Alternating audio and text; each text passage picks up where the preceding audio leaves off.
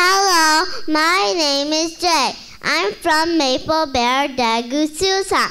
Today I'm going to tell you a story about Moana. Moana always loved the ocean. She also loved listening to Grandma's story. Her favorite story was about the demigod Maui who stole the heart of the mother and Tafiti. Moana's dad believed the ocean was dangerous, but little Moana felt a deep connection to the ocean and it gave Moana a special gift. When Moana turned 16, Grandma said, "It's time to learn who you were meant to be." And Grandma's last wish was for Moana to journey across the ocean and restore the heart of Tafiti. Moana's dad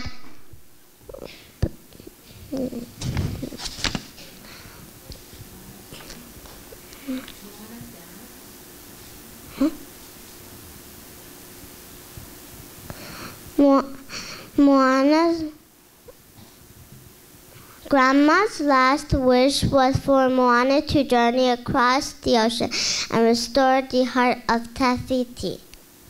So Moana set sail. Moana and her boat washed up on a faraway island where she met Maui the demigod.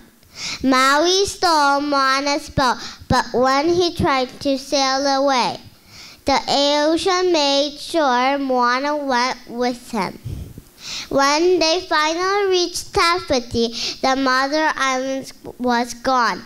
Instead, there was a lava monster named Tekka. Maui and Moana tried everything, but they could not defeat Tekka.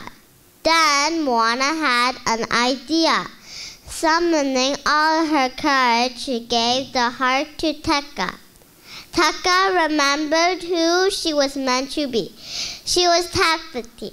With her heart restored, she bloomed once again. The world was back in balance. The young girl knew who she was meant to be. She was a daughter, a leader, and a wayfinder. She was Moana. Thank you for listening to my story.